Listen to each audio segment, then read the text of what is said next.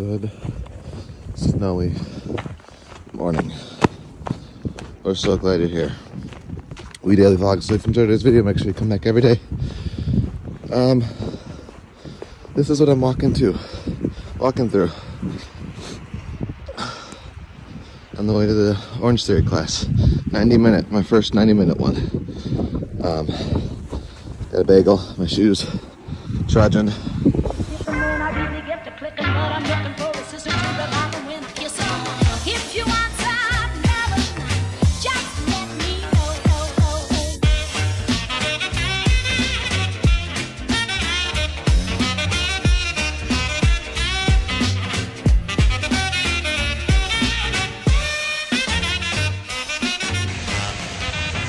It has been a while since I've trudged through snow. That's a workout in itself. Well, luckily I planned for it. So I gave myself an extra like 10 minutes not wearing my shoes through the walk so you don't mess up the equipment. I got jeans on. Obviously I'm not gonna work out in jeans. That'd be ridiculous. Whew. It's beautiful though, but I like this at Christmas time. I have a very short span of acceptable snow time weather, and it gets fleetingly short after the new year. But this is pretty gorgeous. Whew. Just got a little flurry going on, but a lot of the businesses have shoveled since I went to class, so it's a nice, much better walk home, but I am definitely wiped out and walking home in my shorts rather than putting my pants back on. I don't even care. All right, so that was my first 90-minute class. Those are like typically, my friend Carolyn, because she's the Orange Theory aficionado that I know, was telling me that like they focus on all three areas there, the floor, the tread, and the row, whereas a typical 60-minute class kind of focuses more so on 2 of the 3. Oh, that was brutal. There was one moment there at the on the floor, which it was like my last portion, where like I had to stop for a whole like 60 seconds just like take a breather. My heart rate was not fluctuating like it was supposed to. Like it was just staying high, and so that makes you get winded even if you're not necessarily doing cardio at that moment. But I feel good. It's definitely a good way to start your Sunday, I guess. If that's your thing, and apparently it is mine. James, you ready to go out in the cold? You look pretty content there. Alrighty, you're on the go. It is our first time venturing out in the city with a baby in the snow. And also we haven't been out and about, so it's exciting. One thing I forgot as a Chicagoan is the constant fear of falling. Oh gosh. I'm very nervous. You got nice shoes on. Yeah, but it is slippery.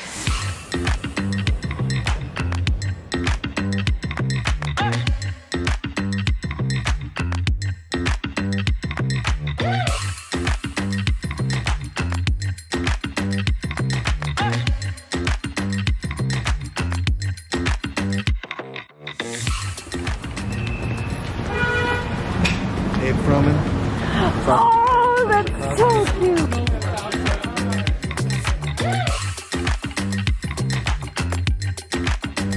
So pause and check out this menu. So this is the lunch menu. We ordered the fried pickles, and then Sarah's actually gonna get the house poutine. It's divine, with the French toast from the brunch menu because it's the weekend. And I ordered their like house old fashioned to have with my brunch too. I'm gonna get the grilled veggie sandwich. Oh my goodness, we got the fried pickles and they look so good. Peter got his drink. Beautiful classic. Yeah. And then my Coke came in this little cute bottle. And these are totally my glasses. Maybe this is where I got the idea from all those years ago. We haven't been here in like, what, 5 years? Yeah. We've got a fried pickle fan.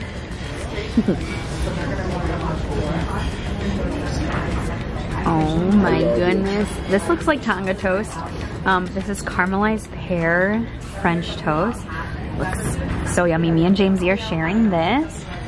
And I got some poutine. This one's pickled onions. Yeah, I love pickled onions so much. I think there's jalapenos on there as well. And here is my grilled veggie sandwich. There's a basil aioli on there that I can't wait for, and I upgraded that to truffle fries. So those are not just lowly old street fries, those are truffle fries. And this pickle will probably end up being split between Sarah and James. Down here in the basement, they have a bunch of their little accolades. This is just so us. Nice little lounge. They're cute. Just cute little benches. Just so nice.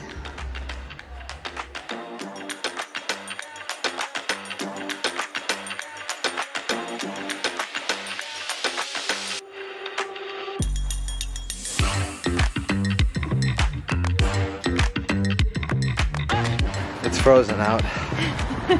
Truly. I didn't even look at the actual temperature. I saw on the CTA it was like 15 degrees.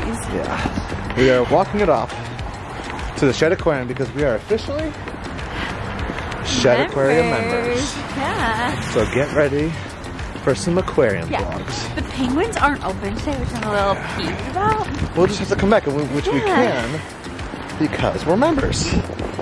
So I'm gonna drink my coffee that Sarah's been holding. Oh, you spilled it all over the place. All over the place. I think James is too cold to fall asleep, but he is about to fall asleep any moment. And the Gage, always a win. So good. Anybody who comes to visit, it's very like touristy because it's right on Michigan Avenue, right across from Millennium Park. But I feel like it's touristy, but not like location is touristy. Yeah, location is touristy, but it is. It's just like classic Chicago vibes. Yeah. Such good food. Yeah, my soul is cold. This is really cool. There is this hill. We're like pretty close to Roosevelt. We call that the Lipstick Building. But there's this hill and there's a bunch of people sledding. You don't gotta live in the suburbs to sled? Let's go sled. So we took the 11th Street Bridge over this way. And I really don't think we've come to Museum Campus much since we've vlogged. This is the weird thing, and I know I'm talking over you, I'm sorry, but like, we have not been to Museum Campus. Yeah. I've been a lot because of my running. Right. This is like my long But not run. to enjoy or to share, like, look at that, that's beautiful. Yeah, but like I've Lakefront. run through this numerous times. Yeah. This is really cool tile. That is cool tile, look at this is like the symbolic version of Chicago as the best tap water. Heck yeah. We made it. We really haven't been over here in a long time. I like don't remember even a lot of it. You can see Soldier Field Museum, and this shed. This is really cool if you're visiting Chicago. You can get a city pass and you pay much less money to do all the big ticket items here. Here we are at the Shedd Aquarium. Beautiful, beautiful, beautiful. You can have your wedding here. And I think we should go dive right into the Caribbean. What do you think? Sure.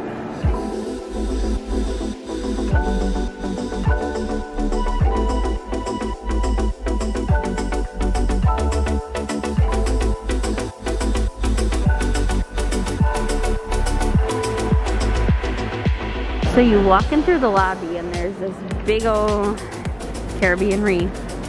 And there's all these rooms off the side.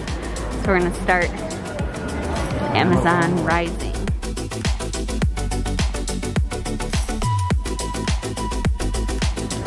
It was just National Polka Dot Day. Those are so beautiful. Look at that thing, it's a reverse thing. I don't know if we mentioned it, but James did fall asleep, even though his eyes are wide open. Big tortoises. These fish are huge. Is that taller than me? Yes. Oh my gosh, look at that one. Yeah, I don't like how big This is in the Amazon. Like, Real life. Real. Can't trust anything. I tell you, I'm more afraid of water on Earth than space. Hello. What's the difference between a tortoise and a turtle? No idea. Let's find out. We're now in the river home of the small fish, so they're all cute and stuff. Look at them go. Swim away. Make the sign of the Sydney Theater. Ready, set, go. Now we're waiting for something to come up on this iPad to tell us what these crazy fish are that are on top of the water with their creepy eyeballs sticking out. The ocean creeps me out. This is the Amazon River. Still creepy. Those are cool though, but what are they? This is where it's at. All these little colorful fish. I love it.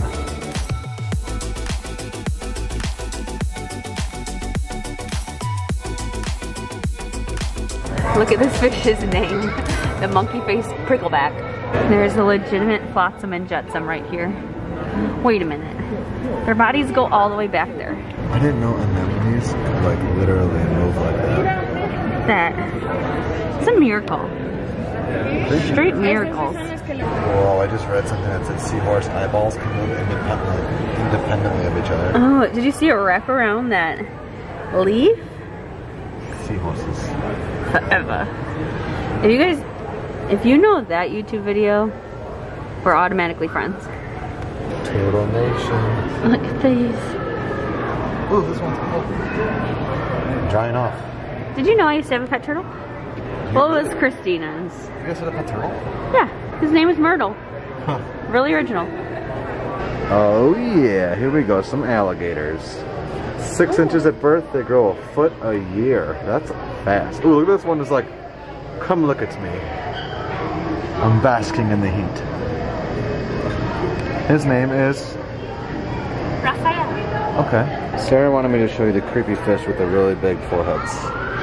They just look like they have headaches. I've always like thought that's that. how you feel when you have a headache. Yes. Like how that ever since I was a little kid. Look at this slithery snake underwater. Ooh, I think it spotted us. Ugh, it's moving. Sarah loves things with big noses like these paddlefish. That lives in the like Illinois River. In the Mississippi, really? Yeah. Look at that big, what is that back there? Big, is that a shrimp? It's like a freshwater crab. Ooh, someone's trying to get the limelight. Yeah, I love that snout. It's the paddlefish. Yeah. It's like the restaurant. Okay, we're about to go into Wild Reef. Right at the front, there's these jellies. Nice squishy.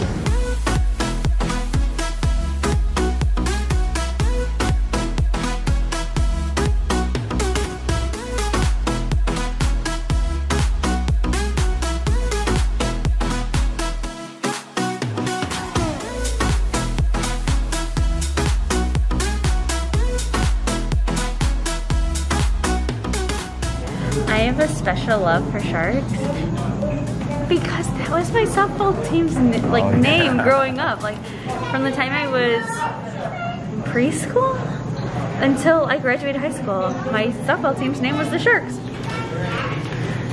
My mom could draw a sick shark for a poster. Whoa. We're about to go see the best part, which is like the sea lions, the otters, the belugas are my favorite. Yeah. And the dolphins. Sea lions are my favorite. This is, I think, the coolest part of the shed, is this big oceanarium.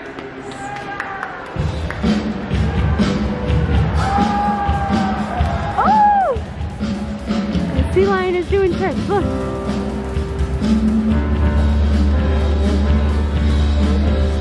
It's so cool because you can see the lake like outside the window. And then obviously the big tank is right here and it like continues. It's just a really cool view. I always thought that the dolphins were an extra ticket. I wonder if that's just like a COVID thing. They don't have like big shows. But this is cool. Underwater.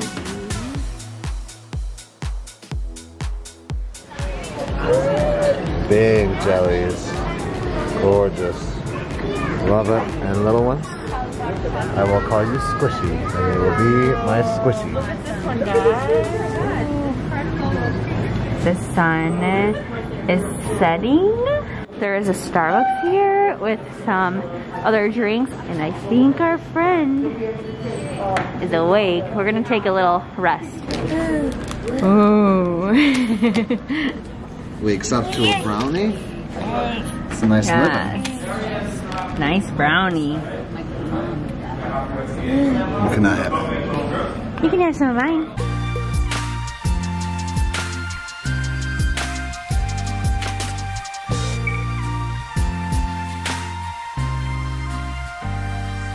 We're gonna redo the jelly section. Wow.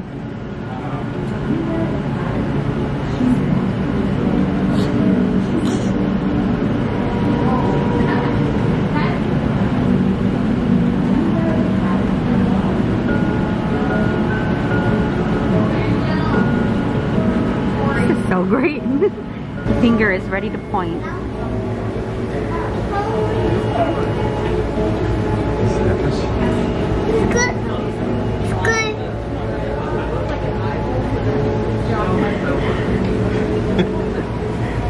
I missed these last time. These are beautiful. Is it cool? There's another one. See? It's walking backwards. So is that one.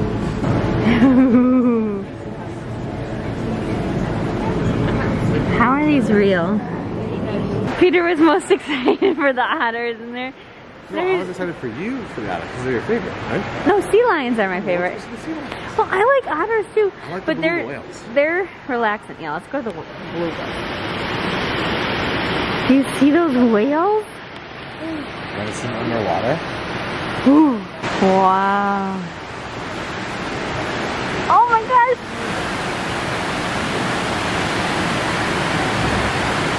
Oh, the dolphins there. Oops, there's one right there. There's one right there. See? Ooh, find the dolphins. Ooh. Wow. What? I don't think we've brought him into the seas at Epcot, like where he's been big enough. No. He's been in there, but just not big. Okay, now we went down one more floor. We're gonna see the underwater view. Wow! So cool. Here comes another one. Look at it being a goofball. You're upside down. Close in 10 minutes. So we're taking one last stop at the Caribbean Reef. Oh my goodness. We left the shed. They started turning. They're kind of bogus. They're kind of like you don't have to go home, but you can't stay here. Yeah, things just started like doors closing, lights turning off, or like, oh. An hour before it closed, they started turning the lights off in that little Starbucks place where we grabbed those drinks and snack in. And then they started just like closing off areas. Like, which I get, like. They want to go home. They want to go home too, but like. There was like no Emporium complex, which means like the Emporium on Main Street stays open a full hour after the park. So we were hoping to like peruse the gift shop.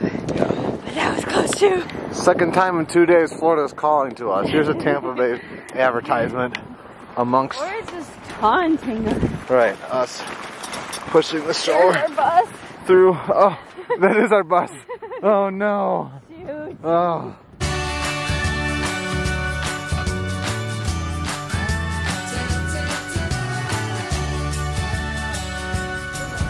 Worst fight of the day is putting the baby's gloves back on.